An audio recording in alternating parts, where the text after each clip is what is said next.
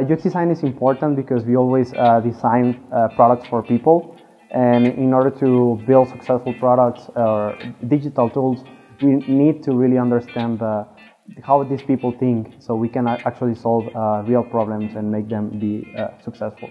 Wizeline applies design thinking to everything we build. I used to be a front-end developer, so then I joined the first UX Academy here at Wizeline, and I got the opportunity to join the team, and since then I've been able to take advantage of many opportunities here. So yeah, facilitating workshops has been the most challenging part of being a UX designer here at Wizeline, but also has been the one that is the most rewarding.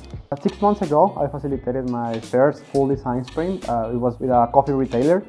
This client had a complex problem. No one on the team was sure how to approach it.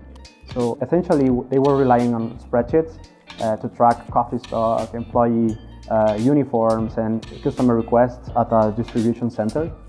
So together we determined that what they needed was a product that served as a single source of truth to facilitate the process of product inventory and approvals. And during a week we were able to design and build a prototype. So it's incredible what we can achieve when we partner with a client that is so open to our design process.